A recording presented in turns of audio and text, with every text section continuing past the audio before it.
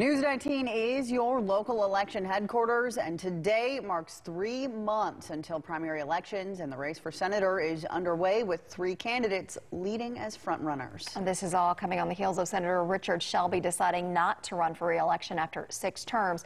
News 19's Hannah Jones joins us live with more on where the race currently stands. Hannah.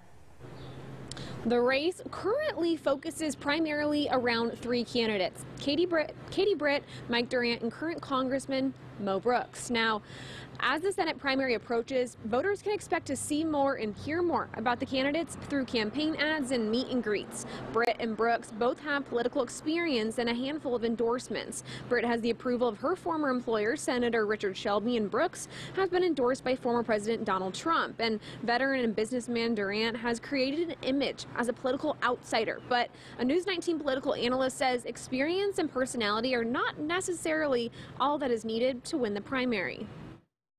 Usually when you're getting financed, especially from voters, those are going to translate into votes. So I think, and if you have an endorsement or you have a particular point of view or experience as a candidate that you want voters to know about, you have to have money to get that message out.